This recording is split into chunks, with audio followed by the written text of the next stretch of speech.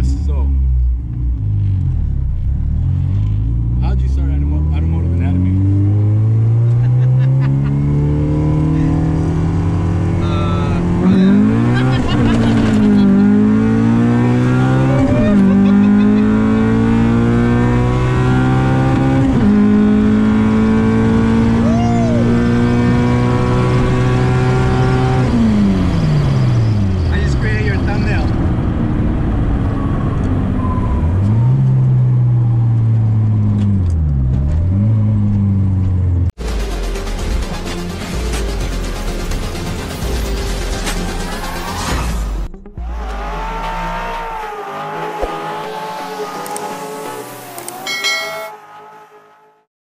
Alrighty everyone, welcome back to Automotive Anatomy. Today I have Izzy. Izzy, thank you so much, man, for making the time for us, man. I appreciate it. I know it's really chilly today, and I think you're running like on 2 hours of sleep, so I appreciate that, man.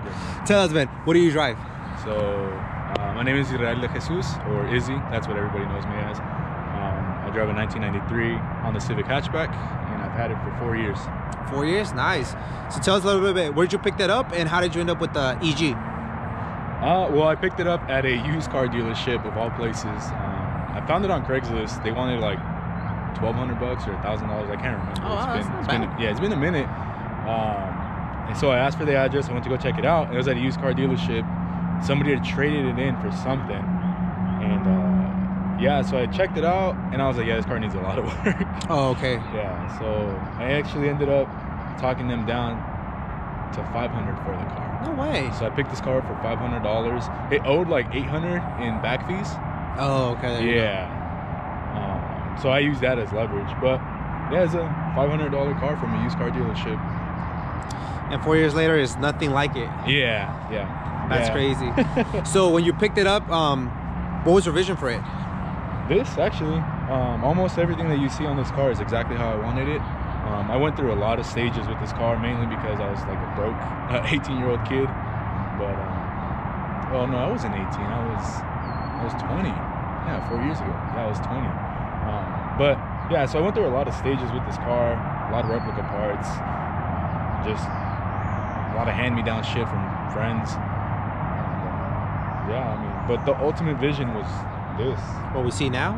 Yeah, almost exactly how you see it. It's never gonna be done, right? No, never. Right. Never gonna be done. But almost exactly how you see it is exactly how I wanted the car to look. It's not crazy or anything, but it's exactly what I wanted. Interesting point that you said. Is interesting how you wanted it. You're constantly working. Tell us a little about your YouTube channel. What can we expect for people that tune into your channel? Yeah. And what's the name of it? Okay. Yeah. So I guess I'll take this opportunity to let everybody know how to pronounce my username. Thank you, because I always pronounce it wrong. Yeah, so a lot of people always ask me, how do you say your username? What the heck does that mean? So my username is Izzy Still You Diggin', and that comes from one of my favorite bands, and they're called Mice and Men, and they have a song called Still You Diggin', so I just put Izzy Still You Diggin', and that's how it came about. One of my favorite songs by them. I Honda Vlogs. It's not Easy Still YDGN. Yeah, no, it's not YDGN. It's not Still Do Youing, like I say it. One mystery solved. Yeah, it's Izzy Still You. I've been trying to do the YouTube thing on and off for quite some time, but recently I've started to take it a little bit more serious. I had 2 channels. I had one for like where I'd just upload random stuff, and then I deleted that one and I kept the other one, and that's where I'm actually putting more effort into it. It's pretty much just what I kind of do on a daily, well, not a daily basis, because I do a lot of random stuff on a daily basis that I think is just like too much. And there's days where I don't do anything, but for the most part, I always try to just film or vlog something that has to do with my car, my truck, or my Grom. So if you tune into my channel, I have a whole playlist of pretty much doing the bodywork on this car.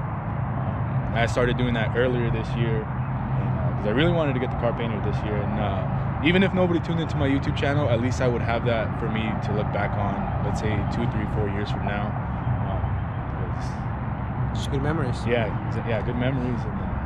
And so, like, one thing that I admire about you is just the fact that, yeah, you not only are you actually taking the time to learn, because you didn't know how to do much of the stuff that you're doing. Right. you work on your car, you know, 100%. On top of that, just a different weather that you work on it, whether it be very, very, very hot or very, very, very cold. Yeah. And on top of that, you're not in a concrete area. You're like, there's dirt, there's wind, so that in itself, it's something that I definitely do admire about you. So please keep documenting that. All right, Izzy, so tell us, what do we got going on in the front end? The front end is probably one of my favorite parts about this car. It's something that I've wanted since I bought the car. We'll start with the hood. Pretty simple. It's an OEM style VIS carbon fiber hood. Then we go to the fenders. Those are charge speed fenders. They are 25 millimeters wider than stock. And then come to the front end, to the front bumper, we have the charge speed front lip. And then protruding from the front lip, we have a Cusco Racing tow hook that I got from Eric. I just recently got that, and I think that was the final touch to the front end. A lot of stuff that gets overlooked on my front end is I don't have JDM headlights. I don't have USDM headlights. I have European headlights. What's the difference? So these are like the JDM headlights. They have no nipples. They have city lights, but these are made out of glass. Oh, sweet. Yeah, so the JDM ones are plastic, no nipples. They have city lights, but the European ones are glass. So it's exactly the opposite of whatever you could imagine. Yeah, so it's like a USDM and JDM headlight put together. That's cool. Yeah, so I really wanted these because everybody has the JDM ones, and I don't really strive to be different. I just like strive to be myself. You know what I mean? But yeah, so I really wanted these European headlights. And it's glass, so that's cool. Yeah, they're glass, and I love it. You know, right around sunset, just turn on the city lights, and you know, good to go. Yeah, it's very clean, very simple. I believe you got the license plate plugs as well from Eric, right? Yeah, I got the bumper plugs from Eric Mendoza, and yeah, he gave me those right after year 11. He wanted to give them to me at year 11, but it didn't happen. But they're on there now. Yeah, that's cool, man. So you kept it very clean. What are some of the future plans for it? For the front end, nothing. Maybe add a splitter in the front just to kind of protect the lip. I do plan on road racing the car, a lot more drag racing. So I know the front end's gonna get beat up, but that's all right. This car's not meant to be a show queen. It's not meant to be pretty all the time. It's gonna get beat up, and I'm gonna enjoy the crap out of the car. Right now, since I just got it back from paint, I just want to enjoy it. That's why I've been taking it to shows here and there. Right. But yeah, come next year, I'm gonna start drag racing a lot more, and I actually want to go out and road race. You know, Fontana, Button Willow, you know, wherever, Chuckwalla, all that stuff. Other than that, the front end will stay the same. All right, tell us a little about your suspension pieces. What do we got going on? But currently, what it has it's a Buddy Club N Plus coilovers, and then I got Willwood 4-piston brakes up front. In the rear, I have Function 7 LCAs, and I have the Function 7 brace. And I wanted the Function 7 LCA and brace combo since I bought the car, and it's on the car. So yeah, it just flows nicely. Yeah. Wheels and tires, 15x7, 36 offset, 949 wheel. In the front, I have a 215/50 15 Achilles ATRK tire. In the rear is a 205/50 Federal RSRR. Eventually I want to go to a 225/45 all around, fill out the rear end a little bit and get a little bit more meat up front. Sticking with the same wheels? I'm not sure. Okay. There's a lot of wheels out there that I like, but 949s I've wanted forever in this finish. I had Kosei K1s before, and I love those wheels, but I think because the car got repainted, I wanted a different look, and I went with the 949s. I tried to stay away from them because they are known to crack, but I'm willing to take that chance with these. These are the Gen 3. They're supposed to not crack anymore, but yeah, I was willing to take the chance with these. So. What kind of side skirts, man? These are Wings West side skirts. These are like the Mugen style, but these are for a coupe. So I chopped the front of the side skirt. If you look at the front end, the front lip hangs really low. Then the wide fenders also hang kind of low, and you know they're really aggressive. The Wings West skirts for the hatch, they're really thin up front, but the coupe ones, they kind of taper. You know, they're really wide at the bottom and they hang really low, and then once it starts going to the rear end, it kind of tapers towards the stock body line. And I don't really have too much going on in the rear end, so I thought it was perfect. Right. You know, so it's exactly what I wanted. I honestly think it's a perfect side skirt for that front lip.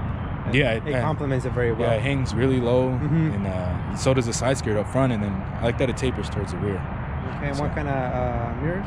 Those are APR GT3 mirrors. Yeah. Walk us through the back. So in the rear end, I have a Life Sports spoiler, and I've been wanting this spoiler ever since I laid eyes on it.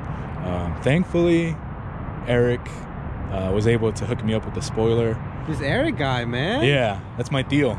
Did you say you were gonna call him Papi? Oh yeah, sorry, that's my papi. No, but yeah, I got the spoiler from Eric. He has no idea what we're talking about because that was through our DMs. Oh yeah. He's like, true. What? True. We'll post a screenshot right here. Okay.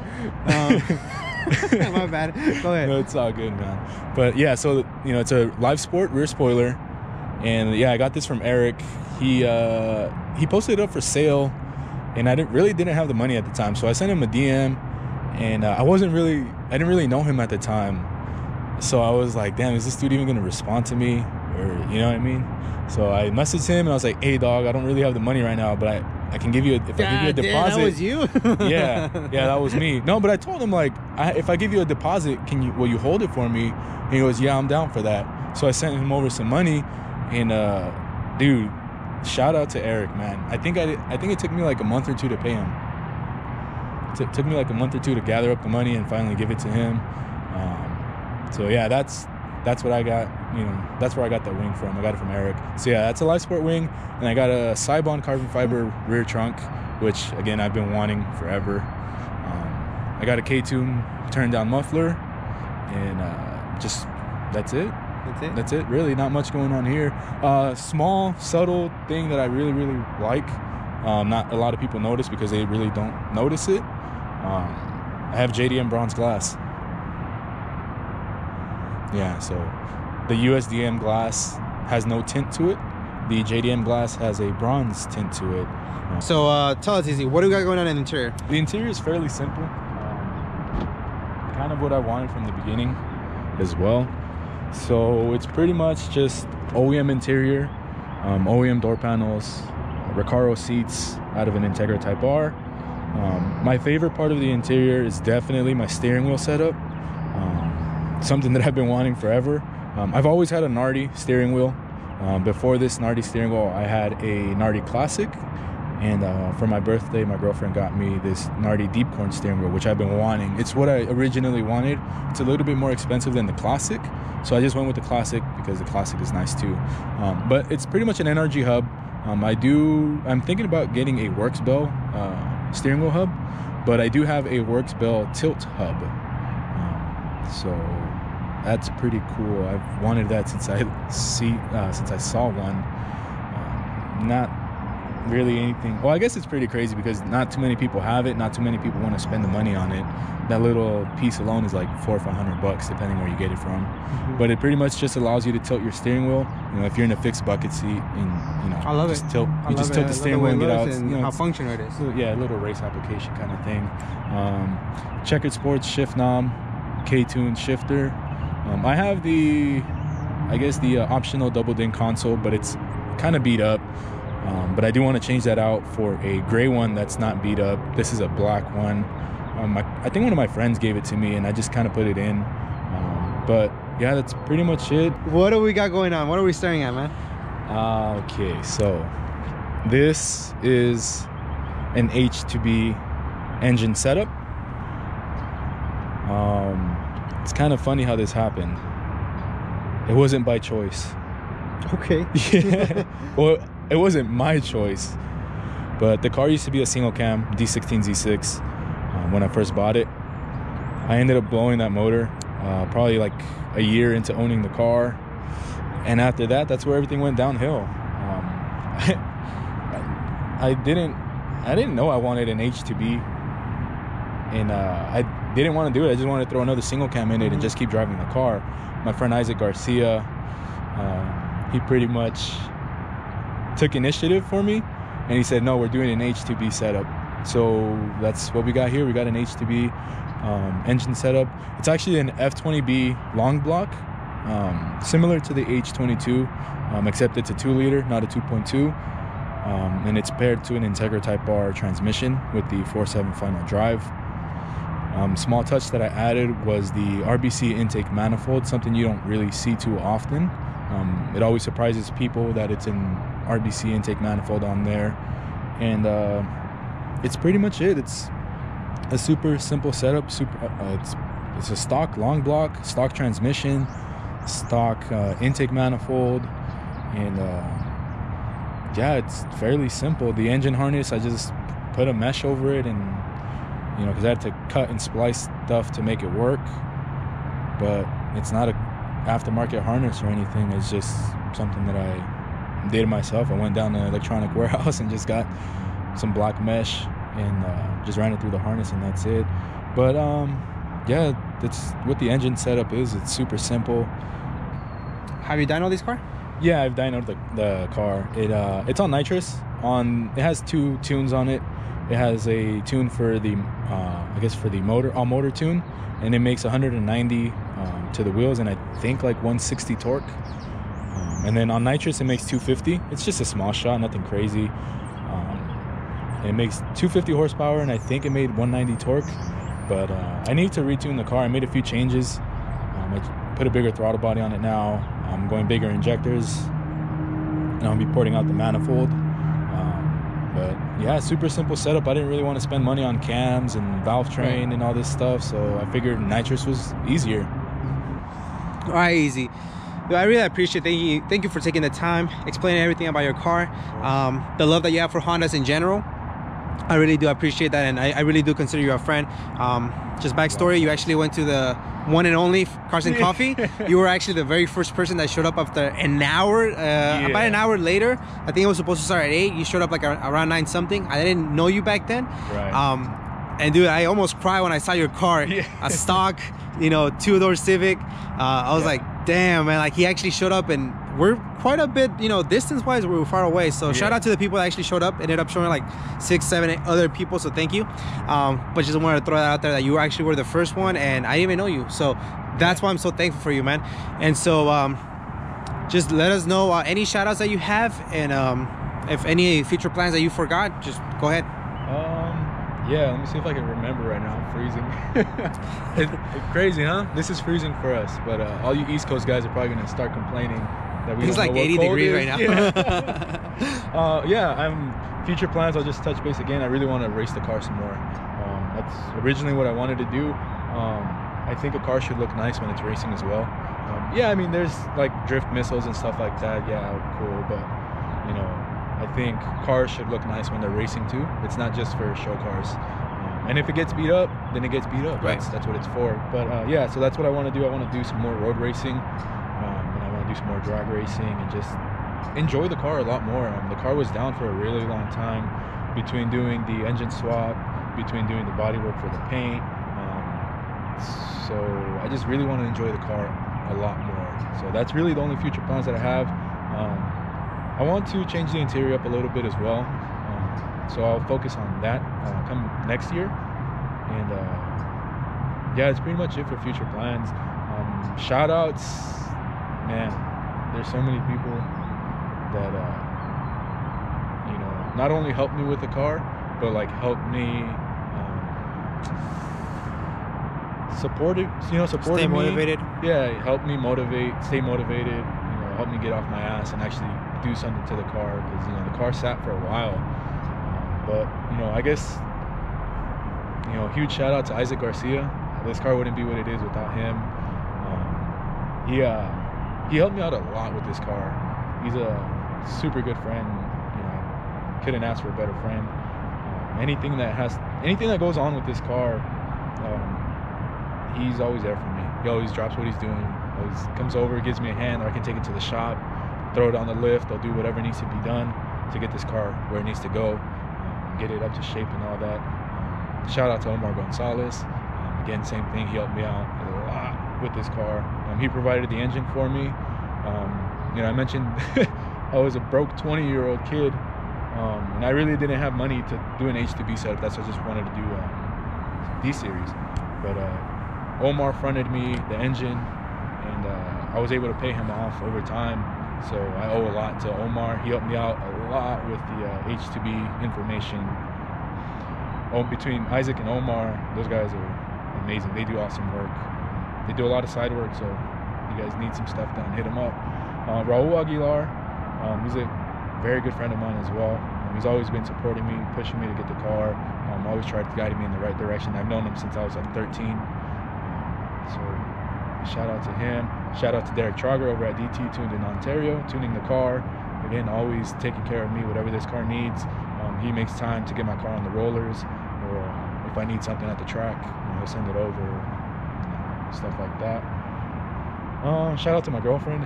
Should have been the first thing. Shout out to my girlfriend Karen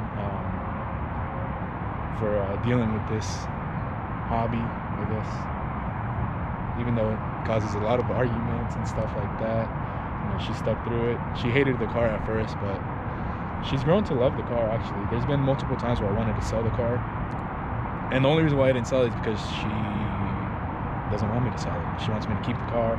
This is what she wanted to see too. She never really understood why my friends and myself would stay up till 2, 3, 4, 5 in the morning. Sometimes not even sleep, just to get stuff done. But she understands now that it's not just a car. It's more than a car. You know what I mean? It's a passion, and it brings people together. So shout out to Rick, Dave, or I don't know how to say his last name, but that's my grandpa Rick. He's always helping me out with this car too. He's able to get me parts that I need from Honda, super hookup stuff that I didn't even know was available still. He got me the roof moldings, the door moldings, and a few other pieces. I'm sure there's a lot more people that I'm missing. Nothing personal. It's just super cold. I can't really think right now. That's fine. But thanks for watching. Appreciate you coming out. Well, from my end, thank you so much, man. I really had fun. Thank you. It's always a good time with you, and I know we keep in contact. I think I keep in contact more than people I know longer, and so that's good. You keep motivating me. So thank you so much, man. Please continue on the YouTube journey, creating those experiences, and yes, we'll definitely see more of you at car meets, events, and just hanging out stuff. So thank you so much, Izzy, and keep building, man. Thank you, man. Appreciate it.